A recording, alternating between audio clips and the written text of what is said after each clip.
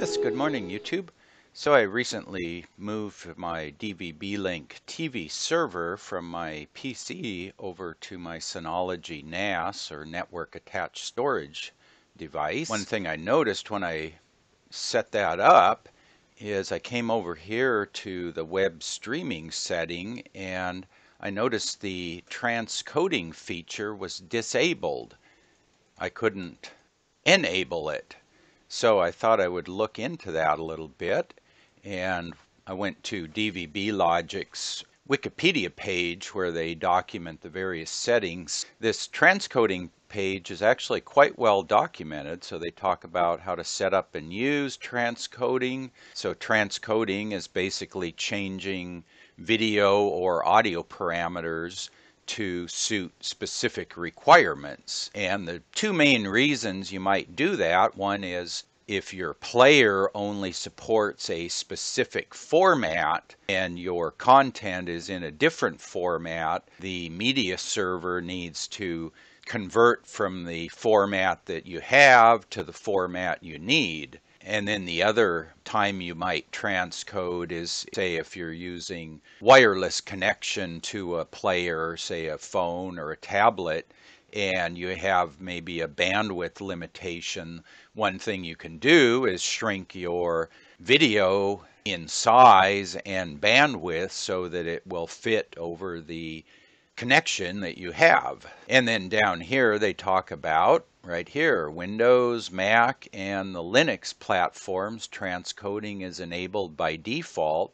And then right down here, Intel-based NAS products, transcoding is disabled by default, except for Intel Evansport based DS214Play and DS415Play NAS models. So those are Synology NAS units. There's actually a couple more newer versions since this page was apparently written. So it says here to enable transcoding on platforms where it's disabled, just navigate to the Settings tab and you click Enable Transcoding. So that sounds simple enough, but it turns out there's some backstory behind this. So I found there's a few clues down here in this bottom section of the page, sort of the fine print, so to speak. And I thought that was interesting enough to make a video out of what I found, chasing some of these little hints in here.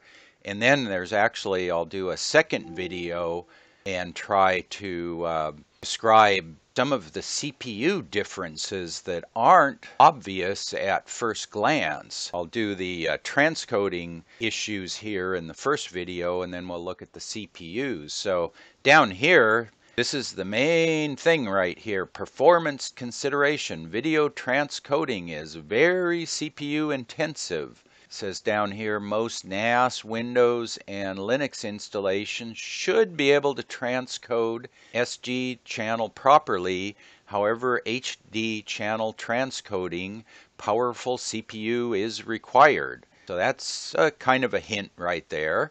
This section here talks about your video format conversion. There's a takeaway here. It looks like if all of your media on your server is encoded in H.264 video and AAC audio, it should probably work well with most platforms. The only ones that you might run into trouble with seem to be the web browsers that use this WebM encoding.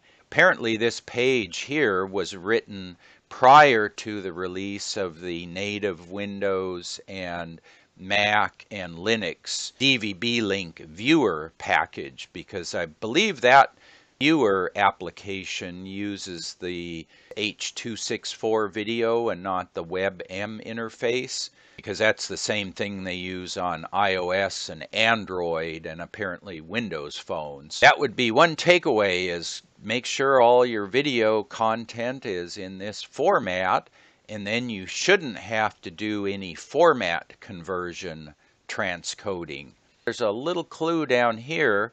They use this ffmpeg, which is an open source video transcoder library, And this is the same package that Synology uses on the NAS for their VideoStation package. So that's the important point. This is a software library that runs on your CPU. And so it talks about, again here, iOS and Android might work well, and Firefox and Chrome might work slower. So that's a hint to tell you to use the right viewer that uses H.264 video, and then you won't have problems with having to transcode. Then down here at the bottom, they talk about these two Synology DvbStation Play models. They talk about the 214, which is a 2-bay NAS released in 2014. There's the 415 as a 4-bay released in 2015. And they apparently use a different CPU that's capable of hardware video transcoding. And they say it can handle even HD video stream. Couple of notes. One transcoded stream at a time. Need to keep the bit rate reasonably high, of 1 megabit or higher, and it only does, again, H.264. So you need to make sure all your players, digital media players, can handle H.264. And so anyway, that's what DvbLogic has to say about transcoding. Let's take a look here at Synology. So this is their VideoStation video playback page. They have a couple of explanations of terms here. You got your DLNA. That's what drives a lot of this transcoding as far as the format conversion.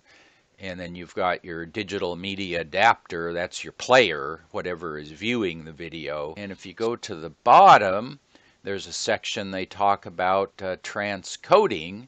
And here they mention this hardware acceleration. So if you have one of these special models, you can go to this enable or disable hardware transcoding. We can go over here where they talk about what can the various Synology NAS models do with transcoding. Down here, they've split their NAS devices into two main groups. Group 1 that can do transcoding, and Group 2 that basically can't. And under Group 1, there's Type 1 and Type 2, and they describe those later. It looks like the main difference here is the Type 1s can handle 1080p content, and the Type 2 can maybe only go up to 720p. You see that all the way down here. Then they mention a lot of different devices, iOS, Android, Roku players, your DLNA devices. And then down here at the bottom of the page, they split off these models into the various groups. And here's this 214Play, 415Play. There's also a couple of Plus models. And then down here are some of the older devices. And I'll take a look at these and what makes them different in the next video. But one takeaway is you need to be really careful. Here's, for instance, model DS214Play, and then there's a 1515 Plus that's up here. And the same thing here, there's a 415Play, and here's a 416. And like I mentioned, there's also a 416Play and a 216Play. So in the next video, I want to take a look at what's different between these Type 1 devices and these Type 2 devices, because it's not immediately apparent by just looking at the data sheets and the product descriptions of these various models as to what each one does. So we'll look at that in the next video. And if you have any comments or questions, put that in the comment section down below the video description. I'll put a link to the next video up here in the upper right-hand corner. And as always, thanks for watching.